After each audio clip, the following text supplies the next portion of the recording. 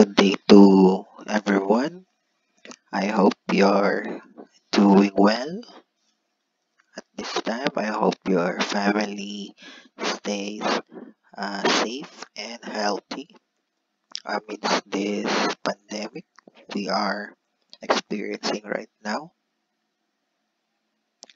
So before anything else, let me introduce myself. I am Engineer Adolf Reyes Agenisia. I am a licensed civil engineer and I am also a faculty member of Technological Institute of the Philippines, Quezon City campus, located at Cubao, Quezon City. I graduated with a Bachelor of Science in Civil Engineering way back 2015 at pamantasan ng lungsod ng Maynila, located at Intramuros, Manila. And I am currently taking up Master of Science in Civil Engineering major in Structural Engineering at University of the Philippines, Diliman Campus, Diliman, Quezon City. And my email is adolfresjudicia@gmail.com, so you can contact me there. Or if you want, you can just search my name at Facebook. So just try to search my name, and if you want to contact me, you can contact me via Facebook or via Messenger. So our subject is CE009, Mechanics of Deformable Bodies. Although the previous name of this course or the subject is Strength of Materials, and then it was changed to Mechanics of Deformable Bodies, maybe because to make the subject general in nature. Kasi pag sinabi mong strength of materials, it's like parang nakafocus ka lang sa materials eh. So siguro from that concept, to be generalized, ginawa na lang instead of materials, ginawang general na deformable bodies. So lahat na deformable bodies, hindi na lang basta materials. So konting lang, disclaimer lang. So itong presentation ko is obviously hindi perfect. Maaaring may mga errors dito, or maaaring hindi ito kompleto. Hindi 100% na kompleto to. And you, as a student na nag-aaral, it's your responsibility na take note mo yung mga, dito, mga something na kailangang i-correct. And, don't take this presentation as kompleto na. Kasi, actually, lang naman to. Supplementary material lang naman to. So, hindi kompleto lahat na nandito. Hindi lahat ng kailangan kong malaman ay nandito na. So, I hope kahit paano nagbabasa ka pa rin ng mga libro. And lastly, itong presentation na to, yung mga photos and problems and other things na nandito, I don't own them. So, credit goes to the respective owners of the photos and the problems. And konting lang, request lang na sana itong material na to, don't upload the presentation or PowerPoint presentation to any online platform for distribution without my consent. So, yun lang naman. So, mga references na ginamit ko dito for this presentation. Una, Mechanics of Materials by Pytel and Jan. I don't really know if this is the latest edition, but it doesn't matter naman because usually naman yung mga book naman almost the same lang naman yung mga laman niyan ng bawat edition. Kaya lang naman nagkakaroon ng bagong edition yan is because merong mga konting nire-revise or may mga de-develop pa na pagkaka-organize ng mga topics. So almost the same lang naman yan. Another reference na ginamit ko dito is yung book ni Hibbeler, yung Mechanics of Materials. Itong mga taong yan, si Hibbeler, si Pytel, sila Jan, yan yung mga names na dapat mong tandaan as civil engineering student kasi yung mga book niyan, mga ganda yung mga libro niyan. Kasi yung mga authors na yan, mga civil engineers talaga yan. So, ikaw nga, syempre, gusto mo maging civil engineer, edi, kanino ka ba makikinig, edi sa civil engineer din. So, yung mga book niya, mga tao nga, mga author na yung mga ganda yan. So, you can patronize them. Last reference ko na ginamit for this presentation is obviously Google sa mga images for better visualization. So, I don't really own the images. Credit goes to the owners of those images. So, our goal for this discussion is meron tayong tatlong goal for this discussion. So, una, to be familiar with the definition of the course, yung Mechanics of Deformable Bodies. Before we go on with the study of the subject, syempre dapat nauunawaan muna natin ano ba yung subject, ano ba yung definition ng subject.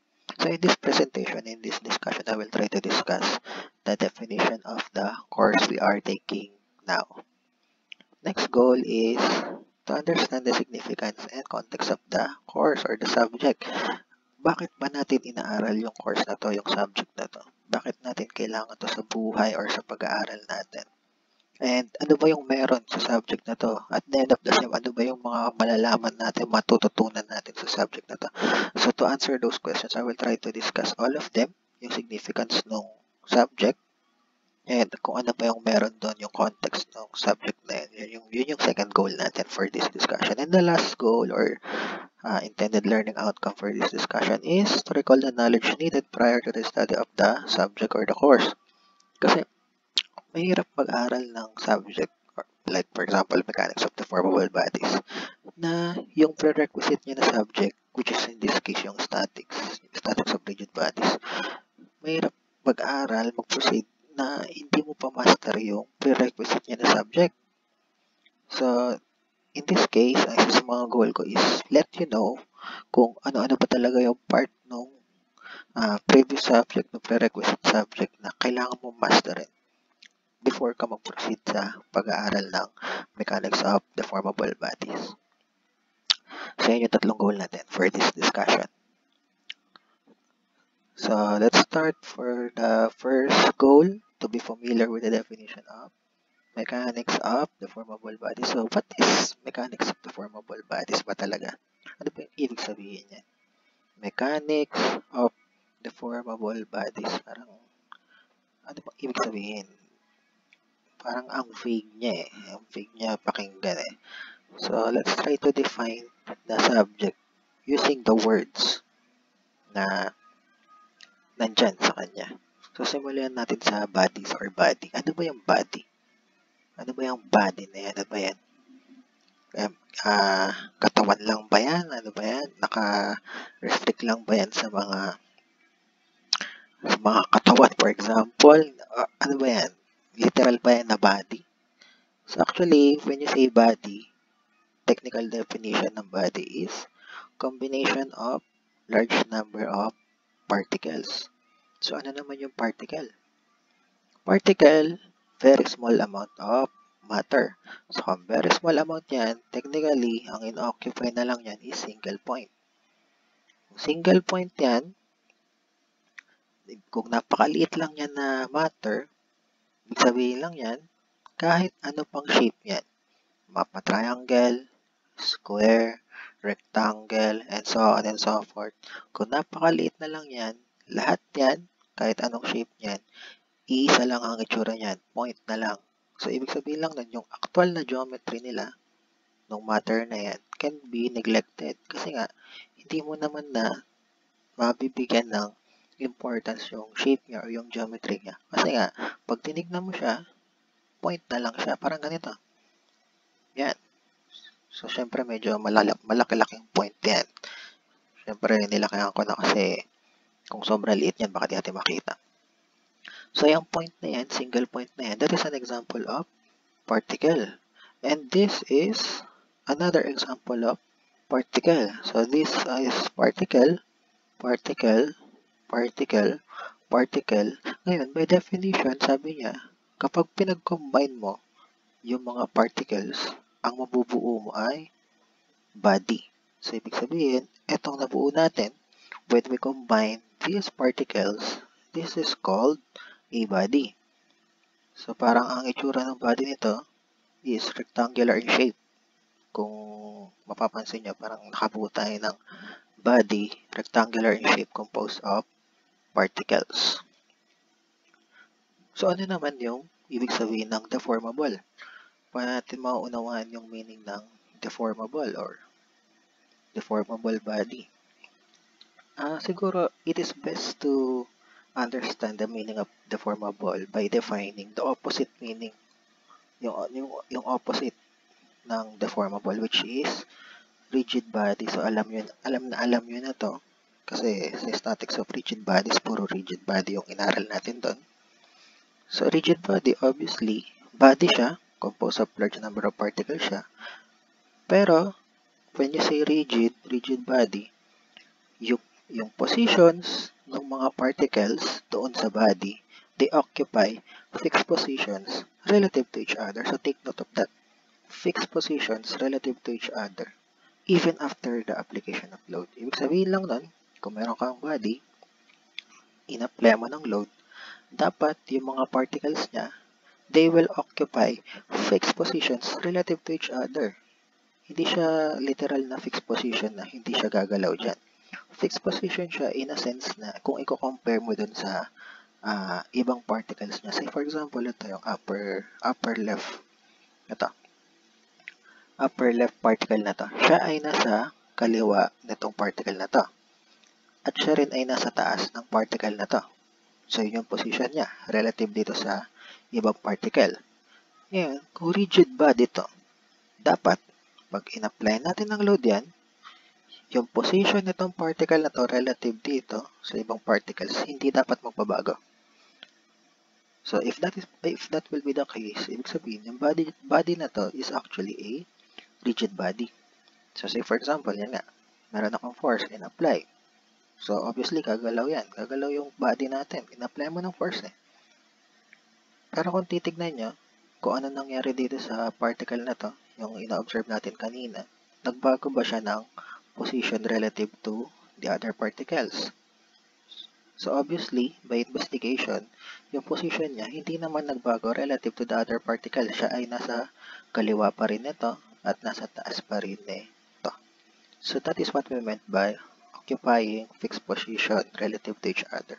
So, if that is the case, ibig sabihin lang nun, yung body na pinag-uusapan natin ay rigid body. So, ngayon, since naunawaan na natin ang rigid body, mas madali nang maunawaan kung ano yung meaning ng deformable body kasi obviously, that is just the opposite of rigid body. So, deformable body is just the opposite of rigid body. Ibig sabihin, ang deformable body is a body which is not rigid. Opposite nga lang nito. Ibig sabihin lang nun, nagde-deform siya kapag in-apply mo siya ng load. And one of the examples ng deformable body is mga materials. So, balikan lang natin yung example natin na body kanina. So, ito pa rin yung body na yon. Initially, ang shape niya is rectangle. Observe pa rin natin to yung isang particle na to. Nasa kaliwa siya nito, nasa taas siya nito. Now, for example, in-apply natin siya ng force. Observe natin kung ano mangyari sa position nitong particle na to relative to the other particle. In-apply mo ng force, ano nangyari sa position niya? Yun. Nag-iba siya ng position. Napunta na siya sa taas nito, which is kanina, nasa kaliwa siya. So, if that is the case, kung in-apply mo ng load yung body at nagkaroon ng change in position, yung mga particles, ibig sabihin lang nun, yung body is a deformable body. Or sa madaling salita na lang, kung nagkaroon ng change in shape yung body after application of load, ibig sabihin lang nun, deformable body siya, not rigid siya. So, parang ganito, initially, ang shape niya is rectangle. Nung in-apply mo ng load, naging shape niya? Parang naging trapezoid na siya. So, nagkaroon ng change in shape, ibig sabihin, na-deform siya. Kung na-deform siya, ibig sabihin, siya ay deformable body. So, naisa-isa na natin yung mga words niyan. Siguro, pwede na natin i-define yung mismong definition ng Mechanics of Deformable Bodies or pwede na rin natin tawagin ng Mechanics of Materials, although we prefer Mechanics of Deformable Bodies. So, what is the definition of the subject, the Mechanics of Deformable Bodies? It is a branch of mechanics that studies the internal effects and deformations that are caused by application of an external loading. So in summary, ang mechanics of deformable bodies pala is all about studying ano ba ang effect ng application ng external load sa isang body, sa isang material. And ano-ano yung mga effects na pinag-uusapan natin doon? Ano yung magiging internal effect doon sa body? And ano yung magiging deformation ng body after application of external load? So, say for example, meron ako ditong material or body.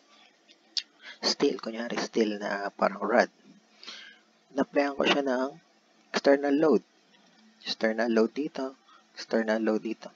So technically parang ano siya, hinahalta ko siya.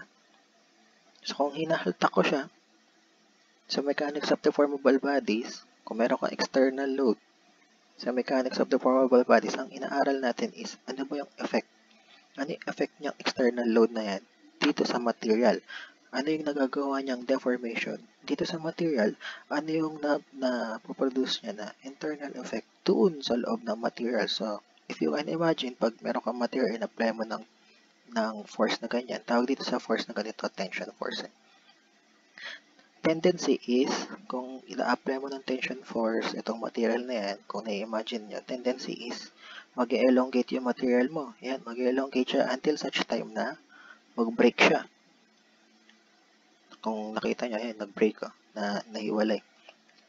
So, sa mechanics of deformable bodies, ang inaaral natin is, ano yung effect nitong external load na to dito sa material? Ano yung deformation na napoproduce niya yan? No? Anong magnitude niya? Anong elongation na yan na napoproduce niya dito sa material? And ano yung reason bakit itong internal surface na to tsaka yung internal surface na to na kanina magkadikit, ngayon, nung in-apply ng load, naghiwalay na. Ano yung reason? Anong reason bakit naghiwalay sila?